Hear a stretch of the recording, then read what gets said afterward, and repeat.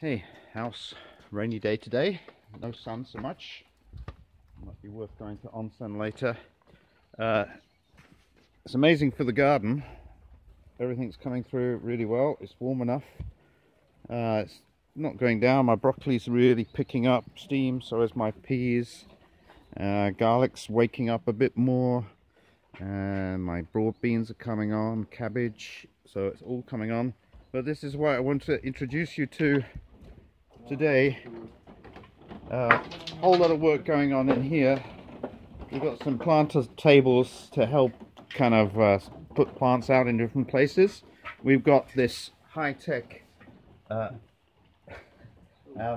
and down shelf that's gonna be put things out of the way. But what I'm going to show everybody today is I have my little Joe, or my little baby Woad plants of just coming on. So this is English Woad, so I'm going to try and process and actually make some blue dye from it. They're actually coming out over here as well, just a little guys.